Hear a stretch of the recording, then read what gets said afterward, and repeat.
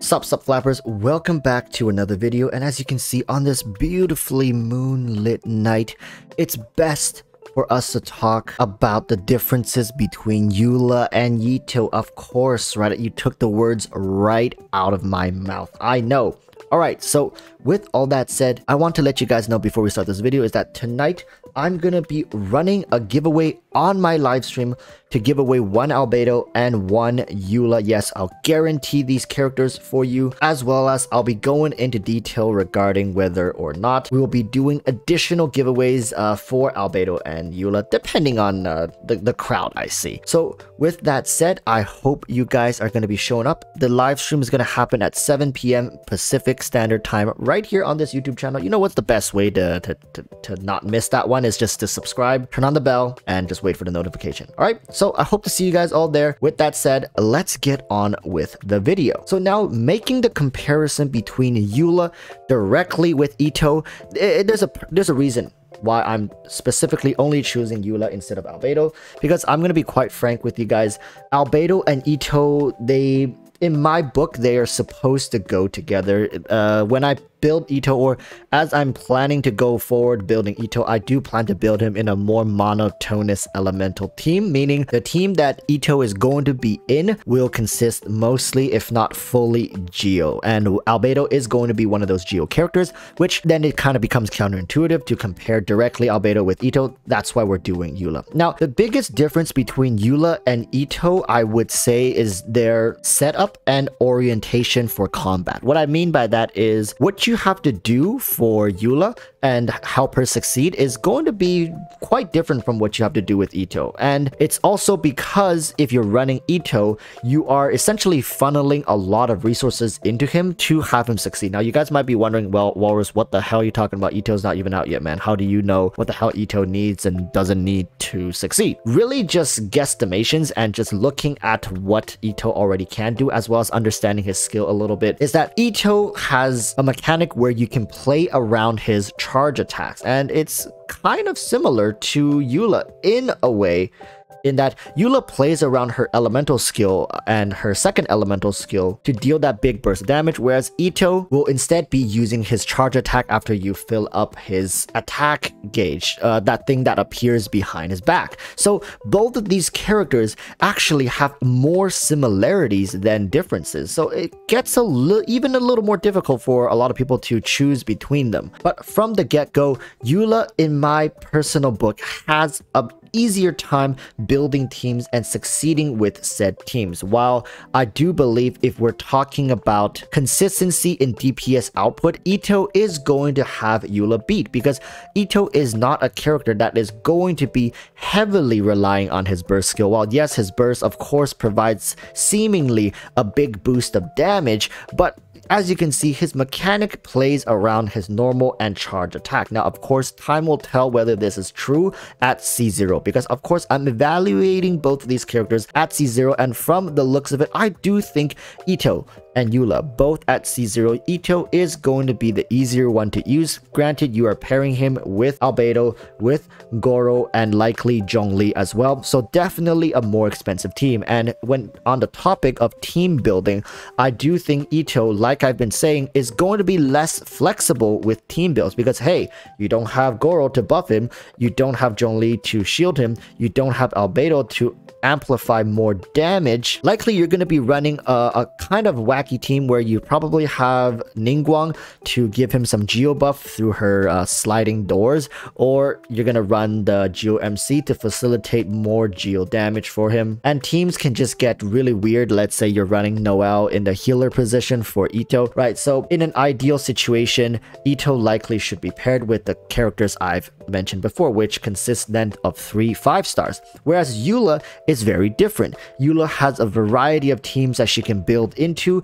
as well as supports that she can work with, and not to mention Eula and Raiden Shogun right now has some of the best usage that we've seen in Abyss for quite a while now. Eula is a well-rounded character that has truly been tested. And now with her second rerun, you don't know when her third's gonna be, right? She ain't like Mr. Worldwide out here having concerts scheduled way in advance for every 3 months or so. We don't know when Eula's gonna come back. And I think that FOMO factor is going to have Eula just rank much higher comparatively to Itto. But I hope you guys understand my point here in that Eula's biggest con is that her consistent damage output just doesn't feel as good as some of the other characters, and her downtime seemingly is going to be long. A lot of people have been running triple cryo teams just to facilitate Eula with enough energy particles to spam her burst on cooldown essentially. And of course that is the goal that a lot of people want to achieve. So there are teams that I've suggested in the past that you run Eula, of course, with Raiden Shogun. On top of that, you even run Diona with her as well, and leaving something like Fischl, Beidou in the last position, because a lot of these characters just needs to be present in the team to facilitate Eula with the energy that she requires. And that in of itself could be a little tricky for some people, as then they would argue, well, then Eula doesn't seem to be so flexible as you would seem her to be, right? But as you adjust artifacts, main stats, substat, you can facilitate more or less into Eula. You can have her add characters or drop certain characters to make her work, because these numbers are adjustable. The point with Itto is characters that are being paired with Itto are not with him because of some arbitrary stat or certain synergistic issues. They are simply there to pour as much of their power into Itto as possible. I like to call it a funnel strategy. I don't know what you guys like to call it when characters that are there are only there because you need to take everything they have and give it to one character. A good example of this was someone like Razor back in the day. If you guys have played Razor, you understand that Razor is a very on-field and hungry unit, mostly hungry for field time because the way his damage works. Unlike Noel, Razor's burst disappeared the second you took him off the field. That is going to be something that I want to test on Itto. It's going to be very easy to test. You just open his burst and then switch out and switch back to see if his burst is still there, because being able to sustain through your burst while swapping off field is going to give Itto a level of flexibility in team swapping and situational advantage that characters like Razor just didn't have. I feel like Razor's biggest downfall was his inability to switch out during his burst state, which ended up tying him on field for longer than necessary, and sometimes buffs run out, sometimes you need to switch out and do quick swap to take advantage of certain situations, but those windows are essentially missed if you are forced to stay out with Razor, because if you took the swap, you're going to be missing out on main DPS, right? So really crossing my finger here, hoping that Itto is not going to be like that. And of course, finally, we have to bring up cost of acquisition. Now, this can range from anywhere as simple as how primo gems you have to spend, all the way to characters that are coming likely after Itto, because if you get Itto, you are essentially losing out on potentially getting those characters, which then they become the cost of acquiring Itto. Going forward, I do think Zhao and Ganyu are making a rerun, and we just saw Shenhe and Yunjin also potentially coming in as well. Of course, we don't know for sure if they're coming next patch, but they're probably coming next patch. All right, so understand that if you're going for Itto, you will be missing out on those characters, most likely if you're a free-to-play player.